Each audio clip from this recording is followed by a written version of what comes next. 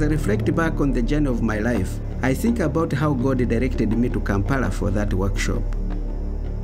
I had a burden for my church to give from their hearts and not out of duty.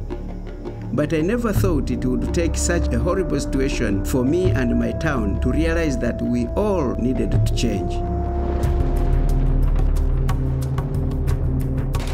In 2001, the ADF army overtook main regions of western Uganda, forcing over 80,000 survivors into the turmoil and destitution of refugee camps.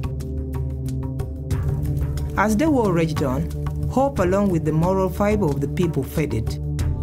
But there was one who chose to inspire through generosity and gracious giving, and this is his story. My name is Hannington Bahemuka, but most people call me Bishop Hannington. The life in the camps was very bad because families would crowd in the shack houses, children would go without food for 1, 2, 3 days, water was not available, and death started resulting within a short time. Kabagule mwaka gwa lukumu lwenda kienda na musanji bakabonabona obulemu bakahoyoma bala kwenda skulu bakabalaga kitabo kibabula ndubi bakala kubonabona. How can I, Lord? How can I help them out of this situation? While everything around him was disintegrating, war could not destroy Hannington's commitment to effective stewardship. The Lord spoke to my heart about putting into practice what I had learned at the International Steward Workshop. I had been taught that everything we have belongs to God. So even in this refugee camp, God has put abundant resources for his work. So I called upon the believers to start sharing what they have with the needy. Bishop Hannington Bahemuka akutuleteraga bageni batwegesia kigambo kyokugaba. In the camps, we started a campaign to provide blankets to the orphans, and it was the first time we saw the principles come to life.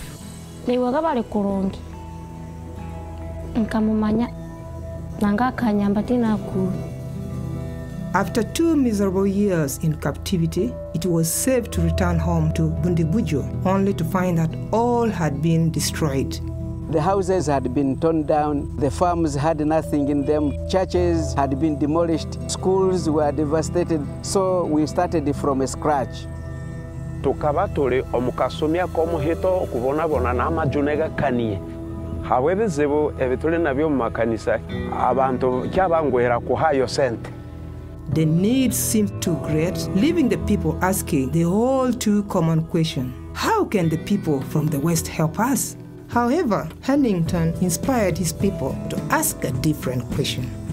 I asked, how soon can my people rise to the challenge of funding not only their immediate needs, but their futures as well? I told the people at that time that God has given us everything we need to rebuild our community. And what he needed was others to make themselves available to him, and he was going to use us. And those of us who are mechanics, those of us who are business people, they can use their gifts and the trade that they have to build their community.